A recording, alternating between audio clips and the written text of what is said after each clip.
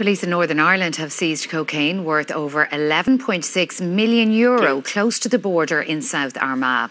The drugs were found hidden inside frozen meat in a van which was stopped in the village of Jonesborough. It's the largest ever seizure of cocaine by the PSNI.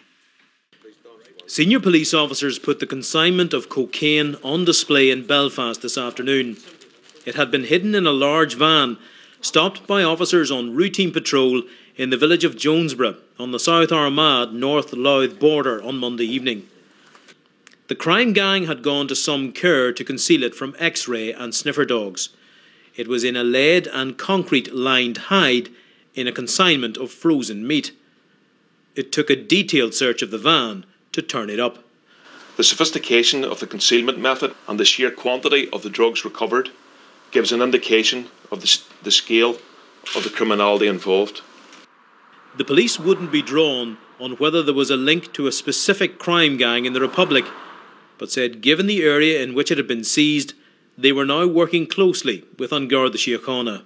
There's been a real drive to normalise the policing service available to the people in South Armagh in recent years, and this find is testament to that. This vehicle was stopped by two community police officers who'd simply become suspicious of it.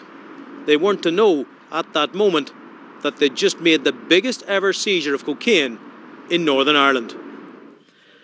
A man was arrested at the time on suspicion of traffic offences and released on police bail. But this is just the start of a complex investigation.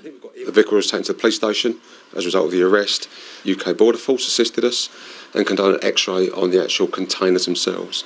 That's what helped us to identify that what is a sophisticated hide. And when we forced that, that's what we found here. Police are looking for help in tracing the movements of the van in the previous 3 weeks. Its detection has disrupted a major drugs supply route.